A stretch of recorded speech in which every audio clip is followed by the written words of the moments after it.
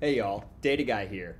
And today I wanted to just kind of wrap up the week with a nice little viewer request video that came in this week, which was, hey, how do I get started using Python for data engineering? And while this might seem like a simple question to a lot of you and something super basic, this video is not for you. This is for people that are saying, hey, I'm just starting to start my journey into using Python for data engineering or just data engineering in general. And so I want to give you just kind of a basic toolkit to allow you to get started. I'll show you how to run some simple scripts, how to automate and schedule them, and just some of the tools that Python offers for data engineering. And without further ado, let's get started, let's get into it. And the first thing you're going to need to do to really get started with Python is pick a development environment. In this example, I'm using VS Code, which is just a Microsoft open source, well, not open source, but it's free.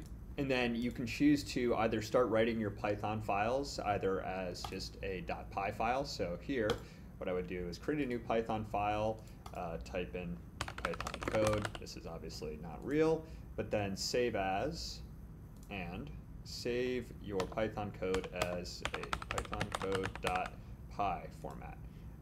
So this example down here, we can actually see it under one of these options here.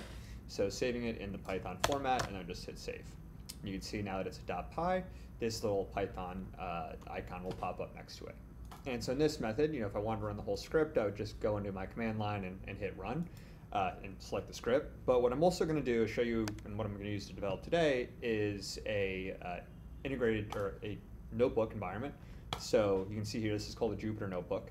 And this just allows you to write different Python code blocks as cells and then immediately run them within the Python environment of your choice, which is called a kernel here. So here, Python, what do I have? I don't actually have any kernels installed yet. So yeah, here, just choosing to run these in Python, and then you can choose to customize your Python environment. I'm also just going to install this recommended Python extension to make sure I have everything I need to just start developing with Python. And that's really the great part about VS Code, in my opinion. It just has a lot of tools to write your workflows Pythonically. And so what you'll also want to do on your machine is install some packages. So you probably already have Python installed. You can run pip install Python. I don't even have pip installed, so one sec.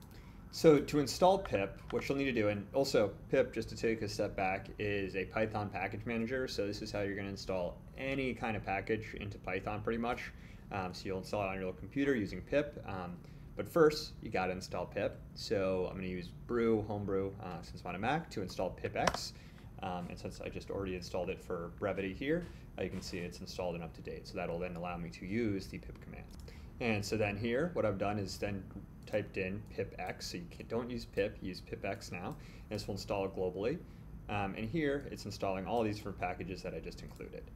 So this will bring in all the different packages and requirements necessary. Now, just because I also prefer developing in a Python script, I think this kind of gives you more flavor, a bit more advanced development style. I'm actually going to use this instead of a Jupyter Notebook, and I'm going to show you how we can use all those packages that we just installed, while also explaining what they are.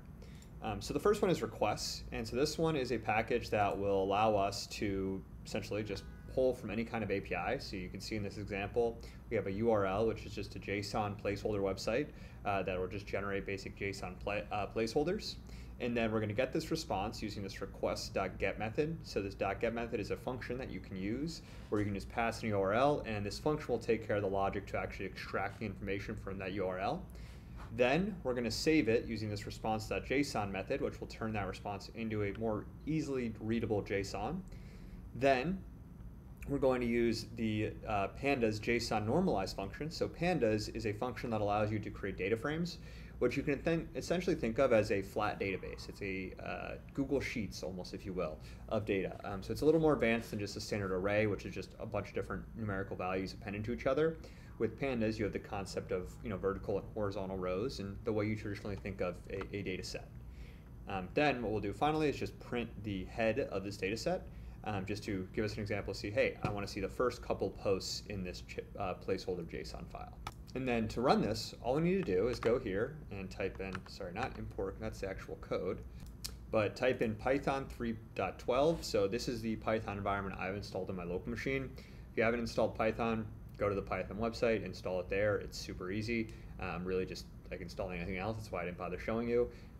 And you're typically, if you're installing a Python website, you're going to be installing Python 3.2 or 3.12, which is the latest version of Python. So then once we've chosen our Python 3.12, we're then going to type in the name of our Python file, which is firstpython.py. And you can see here we have some user IDs, just a number of posts, and then we have just some example boilerplate text generated by this JSON placeholder website. And this is honestly the basics of how a lot of data is collected. You're just executing a request, bringing that data in some standard format, and then normally you would save this in another location instead of just printing it out onto your terminal command line. Now, another cool thing you can do here is also use a URL in Pandas to actually just read a CSV that's publicly hosted on the internet. So here in this example, what I have is a CSV that's hosted at this fsu.edu. And then what I'm going to do is just basically read that CSV using this pandas read CSV function, which accepts a URL, and then this will query that URL and select that file that's stored there. And then we're going to run print df.head to print the first couple lines of this CSV. So let's see how it goes. So here we're just going to do the same thing, same file name, and here we have month, index, the year, and the amount of air travel in that year, I would imagine. So just another way to make that Python makes it really easy to query data and then interpret it, read it, really do whatever you want. So now that we know how to collect data, the next thing I want to show you is some basics on how you can use Python to transform your data. So instead of making a new script, let's actually just extend this existing script to take this CSV and then let's rename some of the columns. So here, what we'll do is say, hey, data frame, use that pandas data frame we created, rename the columns month, which is in quotes, to just regular months. We don't have these quotes. Then we have 1958, so again, just removing these quotes, so it just is a nice cleaner interface, and then do it in place, so don't create new columns, just replace these existing values. And then another thing we want to do is fill NA. So pandas actually is a really useful function for handling missing values where you can replace them with a given value, in this case 0. There's also more advanced logic you can do to just have this be conditional, but at the basics, it makes it really easy just to handle those blank empty spaces, especially if you have inconsistent data. Really important to clean it up. Then we're also going to convert the date types. So we're going to convert date or month into just a string, and then save that within the same column. So we're replacing the existing month, date, time with just a simple string. Because Jan, Feb, this is all being stored in date, time format, and we just want a simpler string format. Then we'll just finish it all up with another print df head and see how we're doing. So run this again. And boom, now you can see one-to-one the changes that have occurred. So you can see month was actually already without quotes, but the rest of these have been changed to not have quotes. And even though these, Jan, Feb, March, haven't seen any real change visually in terms of their data type and how they're handled by the computer, they actually have been changed, where now they're handled as simple strings instead of date time format. Then let's add some functions to the data. So another good thing that Python allows you to do is have logic to say, hey, based on a certain type of data, make this change to that in the logic that I want. And so what you can do to do this is add a function. So here, if you want to define a function in Python, you just type in this def keyword, and then add exclamation is the name of my function, and then title is a string that I'm going to pass into this function when I call it.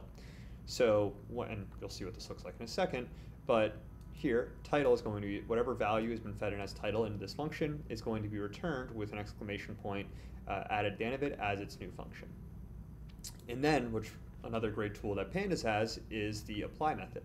So here we can actually apply this method to every piece within this title data frame, or to every entry within this title column, to add the exclamation to every piece, to every title, to then just edit each of those data points using a function. You can see how you can add your own even more advanced logic here, but in this basic example, just adding exclamation point. And I just wanted to use title as kind of a placeholder here, but we're really going to replace this with month. Just wanted to make it a little cleaner when explaining it. So here we have month, just adding an exclamation point, and then we can run first Python, and boom, now you have an exclamation point now next to each of these month names, just making it all a little more exciting. So now the last thing I want to show you is just saving this. So typically, when you're saving your data, you're going to either want to save it in a CSV, an object storage, or within a backend database. If you're just saving it as a CSV, and in this case, since I'm working on my local machine, I can just save it as a CSV on my local file system. And so here, what I'll do is just add this line, df.toCSV, which again is included in the pandas package, and then run this script again, and this will save this transform data CSV within the same repository as my Python script. So you can see here, just created this transform data CSV. So super useful just for saving on your local machine. And then a slightly more complex example, I'm just going to use SQL Alchemy, which is essentially just a way to run a small lightweight SQL database on your own machine. So from SQL Alchemy, import create engine, and this create engine is referring to creating an engine for this database. And then here, what you would do is type in engine, create engine, or just establish a connection to your database, and then type in database or df2SQL, and then what this will do is convert your data frame into a SQL compatible database, and then save it within that given database. So here again, and this will likely fail because I don't actually have a database, but here what you're seeing is just, this database getting saved to the SQLite engine that has just been created within the same script. So really, really simple ways to just kind of manipulate, transform your data. And then actually one more thing is adding logging. So you might actually, I'll save that for our next video because logging is not that interesting for basics. But I hope this has given you, kind of enough to just get started with Python. If there's anything else under the basics that you're interested in seeing, this video didn't cover it, let me know and I'll include it in a future video. But above all else, have a great rest of your day. Data Guy out.